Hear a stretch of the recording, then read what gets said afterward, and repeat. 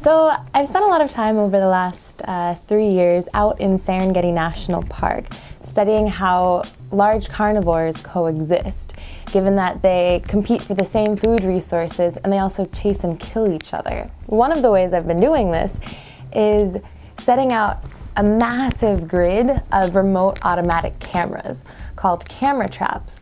And these cameras, I put them on trees, and they're triggered by a combination of heat and motion, so that when animals walk by, the camera snaps a picture.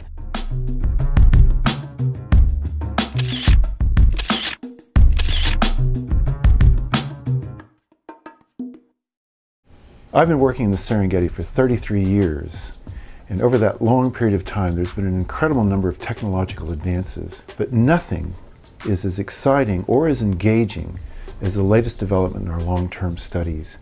Because now we're generating more data than we know what to do with.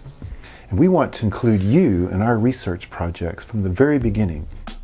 What we're doing is collecting data on camera traps that are set out in a grid of a 1,000 square kilometer area of the Serengeti, surrounding our lion study area. There's leopards there, there's hyenas, there's cheetah. And we need to know how they use that habitat with respect to each other. We want to know how the leopards manage to coexist with the lions. We want to know how the lions follow the migration on a very small scale from one 100-yard move to another. So we want to have a much better detail than we've ever been able to get before because of these cameras. But these cameras collect about 1 million photographs every year. We've been working with a group of dedicated undergraduates here in Minneapolis who help us by looking at each picture and telling us, is that a zebra, is it a wildebeest?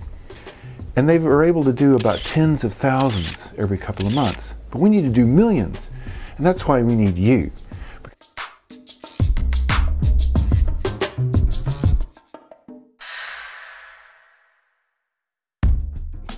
Currently, the way we collect our data, it's all assembled on flash disks in the middle of the Serengeti National Park, and we have to wait months sometimes to bring those disks back over here. So we're not really able to say what's going on a moment-to-moment basis. What we'd like to do is to have your help so that we can put these pictures by satellite back here in Minnesota so we can get them on the web, and we want you to be amongst the first people to see those pictures.